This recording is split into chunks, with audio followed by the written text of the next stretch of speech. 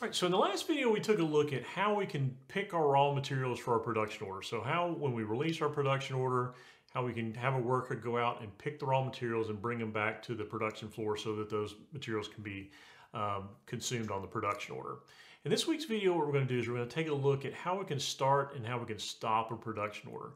Setup for this is pretty simple, and the execution on this is pretty simple. I suspect you would use this where you have a fairly simple production execution, fairly simple bombs, fairly simple production orders. You're probably not going to use this on very complex production orders, but it's still handy to use. Okay, so first thing we're going to take a look at is at the setup on this. The setup is very simple for this. All the work is on the raw material picking setup, but the setup for the start and stopping of the production order is only menu controlled. So I'm going to go underneath warehouse management and then mobile device menu items. And so let's go ahead and look at the first menu I set up was a production start. And when you're setting up this mobile device menu item, the mode is indirect because we're not generating work. And then the activity code is start production order. So that's the only setup that you need to do on the production start mobile device menu. Now on the production, the report is finished one, similar setup. If we go and take a look at this menu item, I've got production report is finished. We have the work creation process report is finished. And I'll show you my output location in just a second, but it needs a license plate on it. So I'm going to go ahead and generate license plate from here.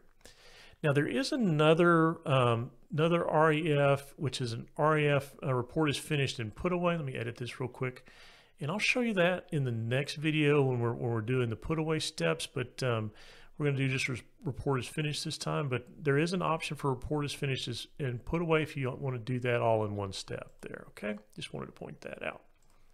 All right, so on our output location, so let's go underneath warehouse management again, and we'll go underneath warehouses, and we're going to use warehouse 24 like we did last time.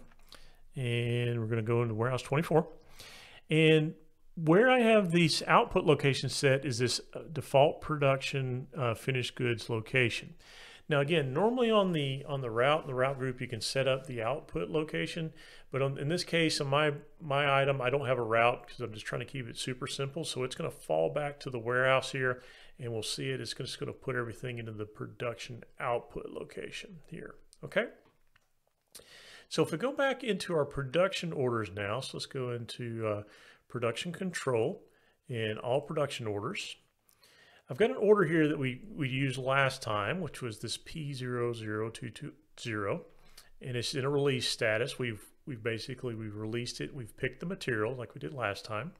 So now let's go ahead and start this production order. So I'm going to go ahead and just copy that value there so I have it. And we'll go over it into the mobile device. Now from the mobile device, I've got a production section here, and here's my production start and report is finished menu. So I'm going to go ahead into production start. Pretty simple here. It's like you would suspect. We're going to just put in there P000220, and we'll hit our OK button. And it's going to ask us to start how many we're starting. I've only got one on this production order here, so I'm only going to start one, but you have the option of choosing how many you're going to start. And we're going to go ahead and hit OK. And everything succeeded, so we should have our production order started. I'm going to go ahead and refresh the screen here, and we'll see that it is started. All right. So now once we've started our production order, we're ready to finish it. We can go into the other menu here. So let's go ahead and cancel out of that. We're going to go ahead and go into the report is finished, and we're going to start with our production order, our P000220, hit enter here, and then it's going to ask us how many we're reporting is finished. I'm going to go ahead and check one there.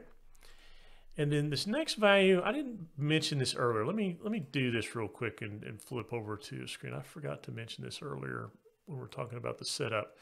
So under the mobile device menu, there's a kind of important setup I think we need to take a look at, which is, so we're going to go back into warehouse management. We're going to go into the mobile device menu items, and I'm going to go look at that production finish or production RF. We talked about the generate license plate, but this allow ending of production order. So what this allow ending of production order does is it has this menu here that's end job, yes or no, right? So it gives the user the option to either end it or not. So if you're doing a partial report is finished, you can report a few and not end it, and report some more. For example, if you leave that at no, if you leave it at yes, it's going to report the whole job, or the whole production order is finished. Now, without this item here checked, it basically doesn't give the user the option. So the user can report is finished, and that question won't come up. It won't change the status of the production order is finished. That would be done manually. I suspect this is generally done when if you've got a manager, for example, that wants to review the production order before it's actually marked reported as finished. So in our case, we're going to go ahead and say end job yes. And we'll go ahead and confirm that. And we'll let that finish, and that is completed. So then if we go back to our production order, we'll refresh the screen and notice it's reported finished. Now, if we left this at no, it would not have changed the status. We could continue to do additional reports as finished as needed. This video is a series of videos that I'm doing on the production order and advanced warehouse and how those two can work together. This is the second video in the series. I'm linking the playlist to the other videos here, so if you're watching this in the future, you'll be able to reference all the other videos. I hope you're enjoying this series and you're learning. And until next time, thanks for watching.